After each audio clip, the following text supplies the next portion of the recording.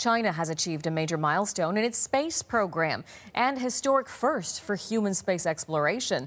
China's lunar rover touched down last night on the far side of the moon, the first ever soft landing on the far side. And these are the earliest pictures now coming in from the rover, an up-close look that we have never seen before, and a monumental advancement for the Chinese. Here to tell us more about this historic landing and what it could mean, Ryan Hicks joining us. So what details do we have about the landing?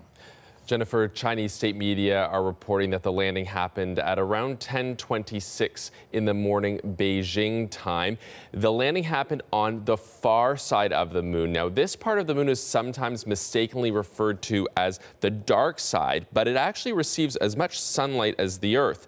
This part of the moon is facing away from the Earth, and because of this position, it has been unexplored and hard to get to. The Chang'e 4 has a lander and a rover and touched down near the moon's south pole.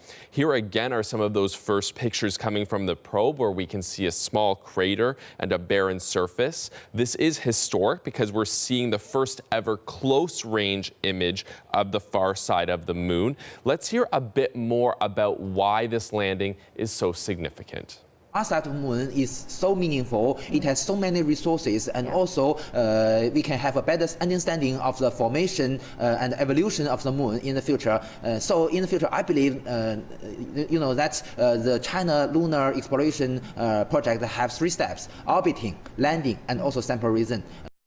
And Ryan, in the even bigger picture here, it seems this is more than just space exploration, but China looking to become a major power.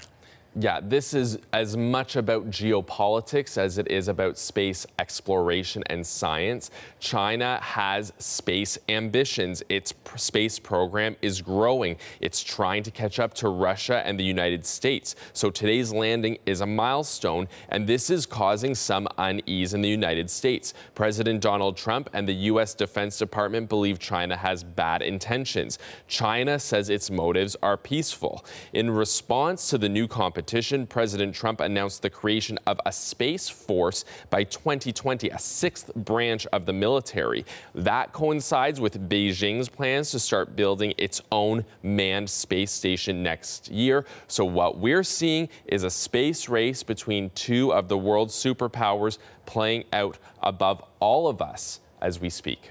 Thanks, Ryan. Pretty fascinating. You're welcome.